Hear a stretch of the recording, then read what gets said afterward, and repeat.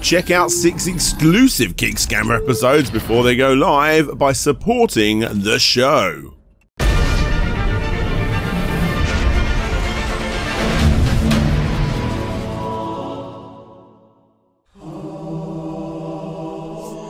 Did you know that if you go to Kickstarter and you type in Halo, you will find 16 campaigns and every single one failed?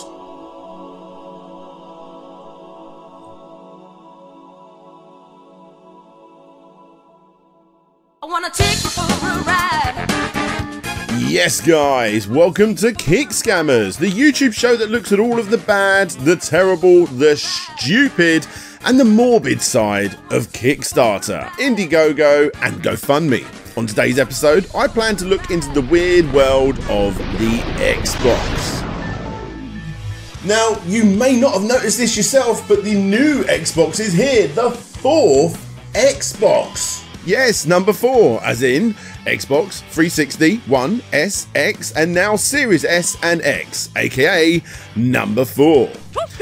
Now, unlike the PlayStation 5, there aren't actually any exclusive games for the system yet for some reason, it's sold out. So whilst you sit there bored out of your brain puffing vape smoke into this green glowing couple of GameCubes, let me take you on a journey through the weird and wonderful world of Xbox-related crowdfunding scams.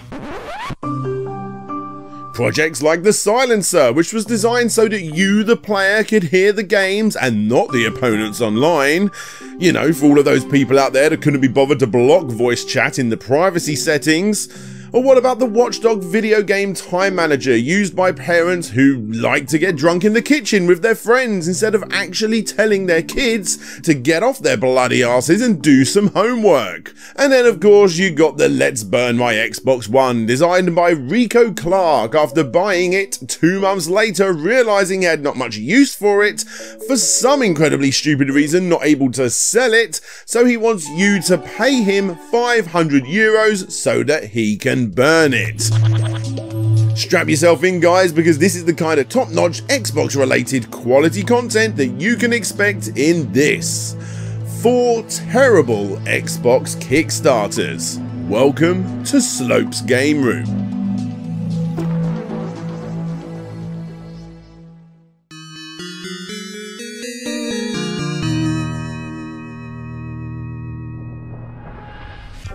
That's Ben Heckchap. You know the guy, the one with the whole storage unit full of items that we wish we had but don't need. Well, back in 2012, the guy put some serious time and effort into several Xbox 360 laptops. And although the majority of the world imagined what it would be like to create such a slick looking product, a couple of the guys in Texas decided to make one of their own. Hi Kickstarter, we're the Tech Executives, and we're here outside the tech shop in Round Rock, Texas. We're here to talk about the Dark Matter Xbox laptop, which is a project that we've been working on for the past many months. It's the world's first 3D printed, laser cut, open source laptop that's available either as a fully functional unit or in kit form. Take a look at what we've done. We're very excited about this project and we hope you support us here on Kickstarter. The project gained a decent amount, asking for $25,000 and receiving $29,716 from 110 backers. Now, when we look down the reward tiers, it's pretty easy to see how all of these backers spent their money. 24 basically did the big old thank you option, which does not actually get you anything tangible besides having their name on the company's website, which no longer exists. 21 basically got the PDF on how to make one themselves, plus an Xbox hacker badge. Add an extra 6 for the same tier plus a t-shirt. 2 people chose to get a custom board, which was the bare bones needed to make your own laptop. The same again for another 4 people who also got a few extra internal bits like fans, speakers, components and what have you. Another 2 backers got all of the casing and buttons without the previously mentioned internal bits. 1 person chose to have everything needed inside, including the LED screen, but this time without the casing.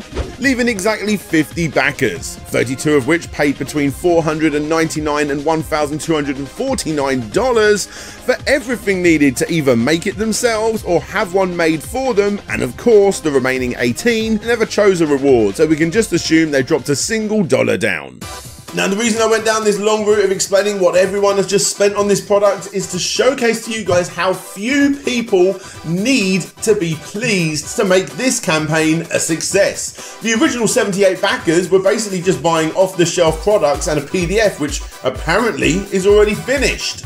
But as this project gained momentum, they also included an Xbox One, which, according to the comments, never ever got implemented, even though if you do look at the updates you can see that they got a working prototype. Several of the backers who paid the higher figures did in fact get their 360 machines, but the Xbox One machines never got shipped, and from what I can tell by this potato quality footage, they did indeed work, but everybody else had serious issues, primarily due to the Xbox 360's overheating.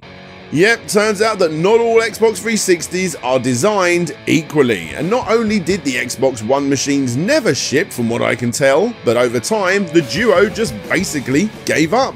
The ability to DM them went away, the entire website eventually went away, and their interests moved to other things. They only had 32 backers that they needed to please, all of which, like I said, spent between $499 and $1,249. And even though a few did get their desired systems working, the majority didn't. As always with these campaigns, the comment section is now full of people calling this a scam run by two guys who simply need to buy, what, let's say 20 odd second-hand Xbox 360s or Xbox Ones, slap them in cases with components that they surely already own to clear their name. I mean, that would be the right thing to do, yeah? But then again, simply taking $30,000 just sounds so much easier, doesn't it?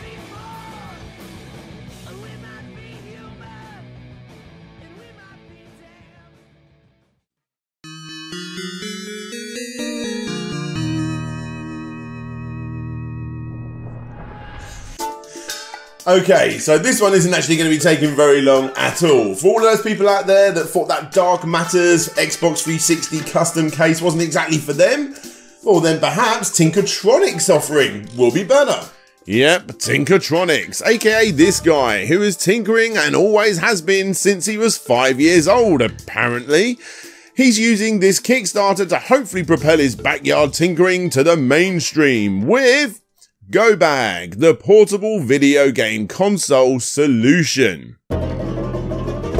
Yep, this is what you're getting. A completely portable Xbox 360, PlayStation 3 or DVD player, your choice, housed in this super stylish case that not even the most hipster apple-grasping bearded tea drinker would back, right? Surely, just look at it. It's got air vents. It's got holes for things. And that casing is apparently 3 inches thick, so you got protection on your side too. Now obviously, jokes aside, this thing looks terrible. But that's not the big draw here, is it? Oh no, because inside this black painted cornflake box, it includes a battery, giving you a full 3 hours worth of playtime on your 360.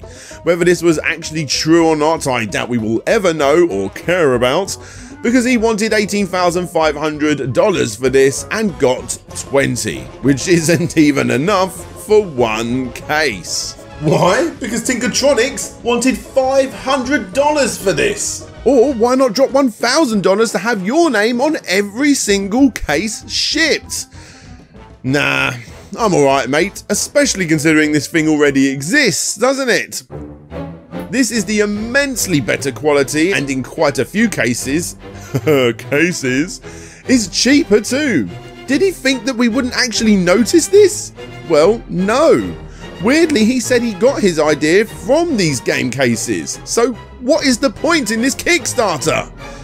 Oh yes, there isn't one.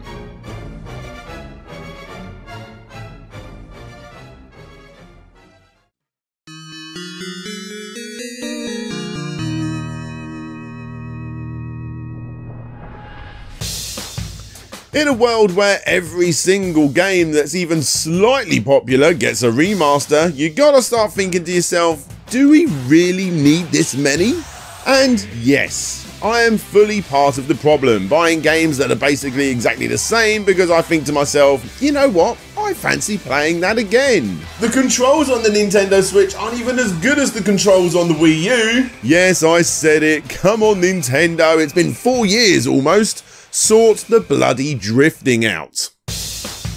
Regardless, Nintendo are not the only people that do these remasters, PlayStation are not too far behind them, and then of course you got Microsoft with Halo's Master Chief Collection.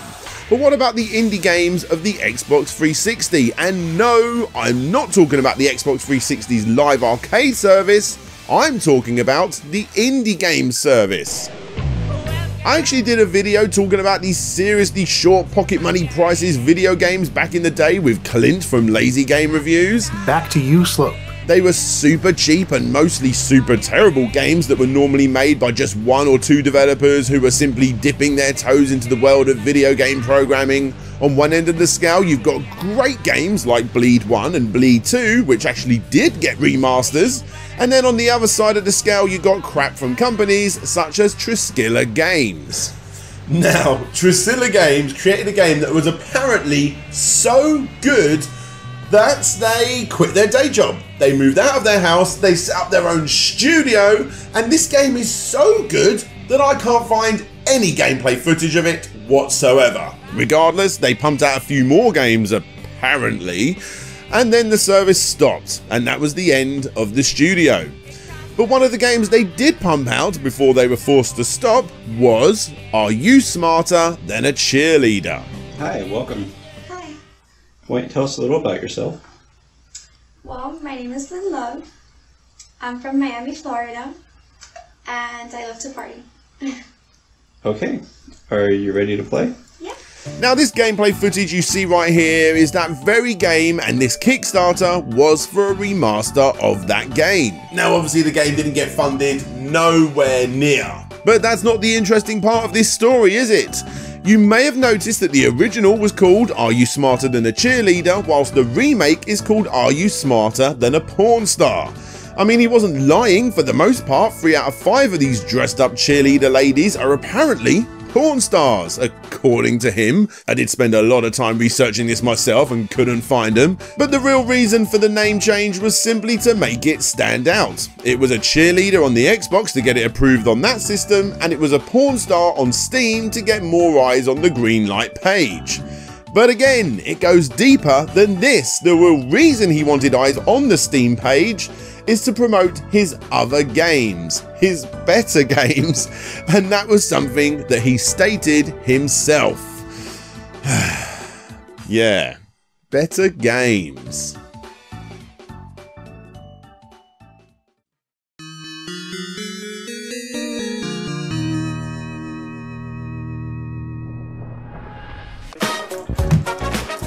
I'm sorry everybody, but it's time to bring up the Kinect. Who needs controllers? You are the controller. A system designed because doing this is 100% going to be way more accurate than doing this. Don't laugh, we all fell for it and some people actually enjoyed it. Well, what if you were someone that actually wanted more? You didn't want to control a game with your body, you wanted to control a game with your eyes. The Noya iCharm Connect to eye tracking was a $50 to $60 attachment that you place on top of your standard Kinect camera, plug it into your PC and do such wondrous things as open up the start menu of your desktop, play Angry Birds or draw pictures of Quentin Tarantino? And by the way, Angry Birds isn't the only game that you can play with this thing. Come on, seriously? Are you trying to tell me that this eye camera is actually going to be that precise? Obviously, it's not. I bet you're thinking that nobody's going to be falling for this one, right? Well, actually, 1,390 people did bring the grand total slightly above its $100,000 target, making it the most popular German Kickstarter ever for the time. The campaign was very active during its funding days, but as soon as it did hit that goal, as expected, the updates definitely slowed down a fair bit. Literally months fell off the calendar, even went past the expected release date of July without a single word. August came and went and backers started getting hold of the company's emails and phone numbers, but still, they never got a response. One backer even went as far as to drive an hour to their offices to see the guy that he saw in the campaign, and when he did, he got brushed aside saying, "Now's not a good time, I have to go to a meeting." The company was logging in every so often so they could see the endless amounts of angry backers' comments simply waiting for an update, but they never gave one. That was until August the 8th when it was reported that an unknown company was suing them for copyright infringement. You see, eye tracking isn't exactly anything new, and one of the many companies that have tackled this in the past is now apparently suing the company if they go ahead with this. Of course, speculation on whether this was actually true was rampant in the comment section, especially considering no name on who this company was ever given, and yet another couple of months fell off the calendar until they came back apologising again for the delay, but stating that they are finally happy to release the Xbox Connect add-on. Yet, nothing happened. The software did eventually get dropped into the hands of backers, and for those intelligent enough to actually unpack it and use it for themselves, they quickly realised that it was a load of crap. In fact, the freeware software that's out there for eye tracking stuff was far better than this crap. And shortly after, the company filed for bankruptcy.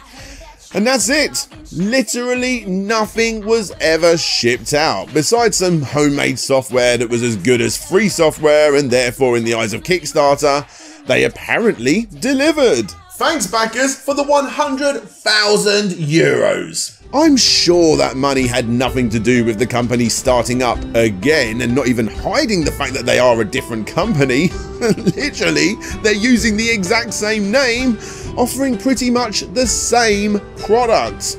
More eye tracking software, and I'm sure we can all agree that it's probably going to be better this time round. Thanks of course to the generous donations, because let's be honest, it's donations, of 1,390 confused Kickstarter backers. With Nuya Full Focus, I build trust, even when we can't meet in person. So if you're interested now in trying it out for yourself, that thing with the eye contact has already worked out quite well.